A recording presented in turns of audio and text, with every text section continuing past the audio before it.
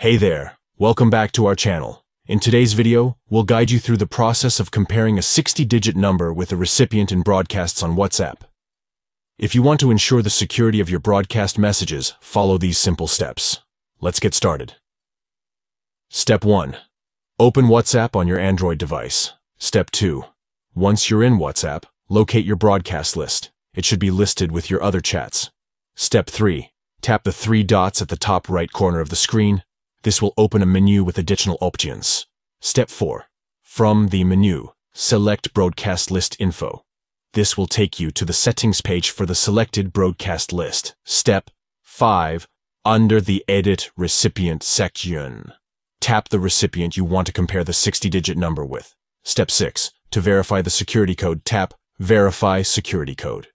This ensures that the recipient is the intended one. Step 7. Finally, tap Compare a 60-digit number to complete the process. By following these steps, you can compare a 60-digit number with a recipient in broadcasts on WhatsApp. This provides an extra layer of security to your messages. We hope you found this guide helpful. If you did, please give this video a thumbs up and subscribe to our channel for more useful tutorials and tips. Thanks for watching.